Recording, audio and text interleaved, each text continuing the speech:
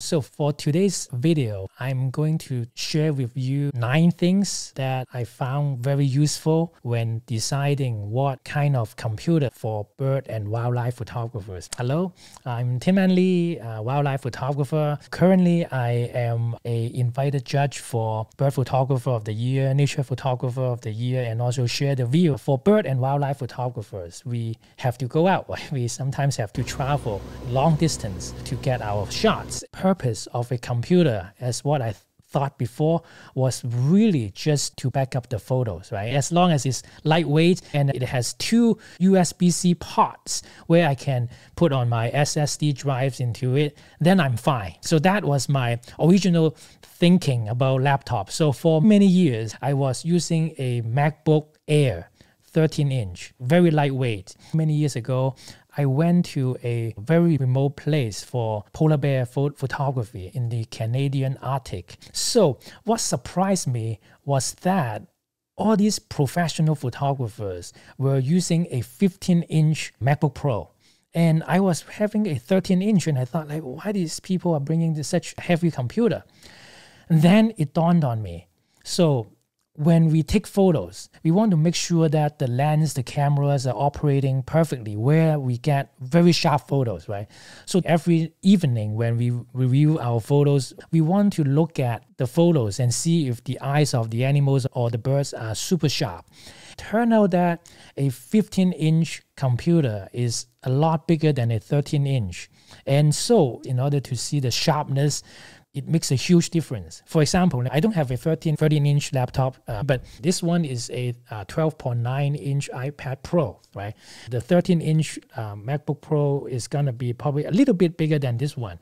And this one is my 16-inch MacBook Pro. So if you just put them together, so you see that there's a huge size difference right here. With a bigger screen, you can see an image much better. And number 2, what I was surprised is that they were non-stop doing editing on the photos. And I thought, like, why don't you just wait at home to do it? Turn out all these pros, they were playing with the composition of the photos. I thought, oh, that was right, because every time they review the photos, they will think about new ideas so that they can apply the next day when they see the animals again and try this and try that. And for me, with a 13-inch computer with a very slow processor, even opening Lightroom takes forever. And not to mention about Photoshop. So for me, it was such a pain to even edit the photos. So these 2 are very important in terms of selecting a laptop that I didn't know before. I remember one year I was traveling remotely. I received an email from a lady and she said, hey, we are interested in licensing one of your photos. Are you interested? At the time, I was really in the remote and I barely have time to check email, so I didn't even respond to it. But the lady sent me quite a few emails. I don't even know if it's legit at the time, so I didn't even respond. But finally, I said, do you have a budget about how you want to license that one photo? And then she said, we couldn't offer you a lot of money, but our initial offer to you is $8,000. And I said, okay, done. So they wanted me to send them a photo of a mountain goat that I took many years ago. And that will be another video that I'm going to share with you. So they asked me to pick the photo. However, I didn't even have the photo in my computer. So what I need to do is to go back onto the cloud storage. So one recommendation is you always store some of your most critical files in the cloud so that you can download it when you're in the field. So I need to get that file in. So that comes to number 3, very important thing is when you are in the remote location, it is very difficult to get signals. Always get the newest computer with the best Wi-Fi capability, because with that, when you are sitting with a few people who have a slower Wi-Fi in their computer, you can always grab all the bandwidth. I still remember many years ago when I was in a remote lodge, there was a participant in the tour that he had all these crazy antennas and stuff, and he would connect it to his laptop just to steal all the bandwidth from the lodge so that he can do stuff. And then everybody were moving around so that they can find the best spots for the best reception reception. So just imagine if you have the newest 16-inch MacBook Pro, then you get all the signals in and nobody can compete with you on that. So in terms of RAM, I would max it out. So my MacBook Pro has 64 gigabyte of RAM, and at home I have a Mac Studio, which has 128 gigabyte. After the MacBook Air, I changed to a MacBook Pro 15-inch, but it was the 2017 model. So that computer was a nightmare, the one with the touch bar. So that computer crashed so many times for me. I had to pay $1,500 just to fix it. So can you imagine when the computer just died? Then you can't back up your files. You can't check your files. And it just basically would ruin the whole creative process. And we don't want that. So I would definitely go for the newest computer, which is the most reliable, newer, better. So I'll give you an example. Before, when I was using the Topaz denoise and those NIC filter and those kind of stuff, when I have to open it, even when I have to open Photoshop, it would take 10-15 seconds to even load the application. And when I want to denoise the image, it will go for a few minutes for my old computer, the 2017 MacBook Pro, or even my iMac Pro, which cost me like $9,000, but it's just useless. Anyways, but the M1 Max was just insane. For Topaz denoise, for the raw image, it takes probably less than 5 seconds to do that.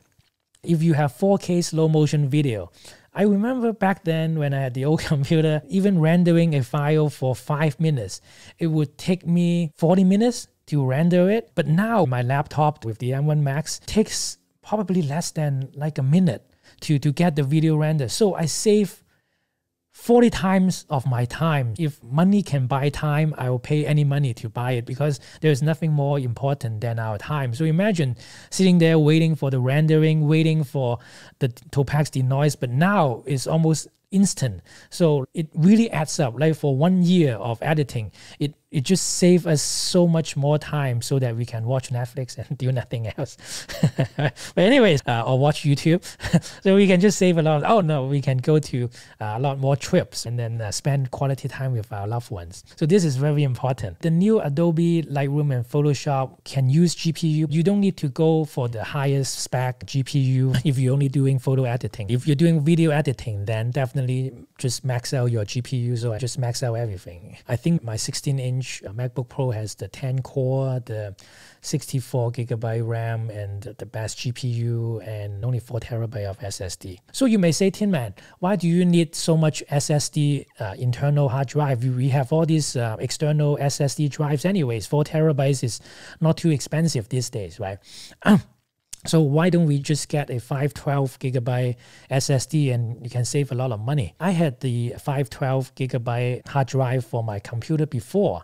Sometimes when you have to render a file and you forgot to save all the files onto an external hard drive, it would be written into your internal drive. And in case you only have 512 gigabyte, it can become a disaster if the space is used up. And when I was in Kenya last year, I just upgraded to the newest version of Lightroom. The catalog took up so much space. Just building up one catalog from a few days of photos, it used up my whole computer storage. So having a 4 terabyte drive will give you a lot of freedom. Plus, if you're going to places like Alaska or Kenya and there is some special animal sighting, or if there is some extra space available for the next few days and you can stay for maybe a week more, then if you didn't bring enough external hard drive, you can't really buy external hard drive in remote places. So if you are completely running out of external hard drives, with that 4 terabyte internal, it can still save you.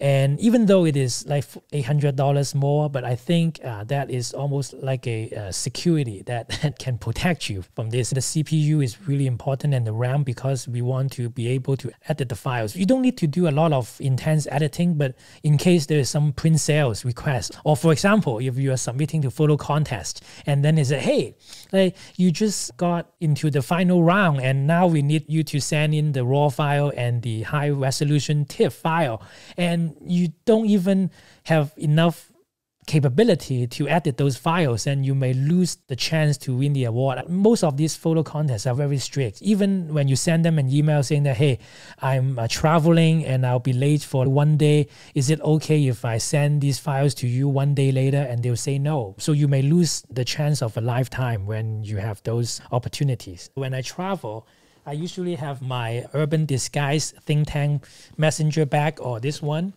This one is the Gear Chobi messenger bag. So this one is very important when you're traveling because I always carry my backpack, and then I have this one disguised as my computer bag. But actually, this bag can hold probably 2 camera bodies and a 70 to 200 lens and a bunch of external hard drives and stuff.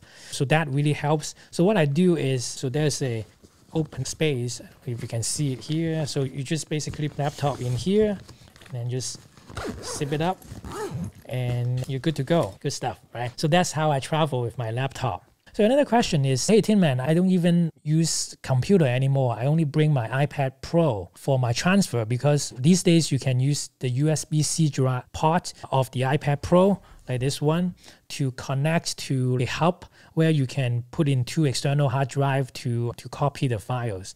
When I do photo editing and when I drag the files and stuff, I am still much more comfortable with a mouse. I actually bring my mouse and mouse pad with my computer when I do editing because I just can't use my finger to do all this brush and stuff. And for the iPad, it's still 12.9 inch. I still think a 16 inch is a lot better. So that is my tips in terms of my laptop.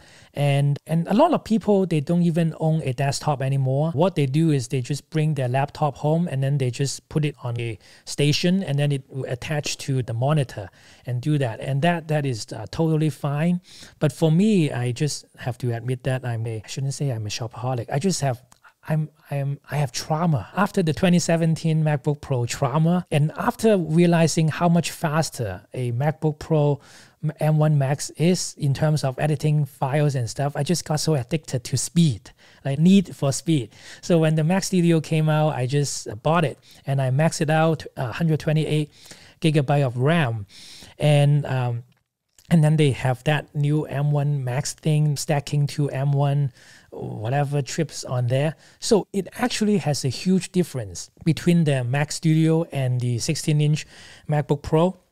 I went to Hong Kong for almost 2 months and I was doing a lot of editing with the laptop and also video editing. So when I was using the Final Cut Pro, just very basic editing, not even fancy. It was just like a 15-minute YouTube video of me talking in the camera with some B-rolls and stuff.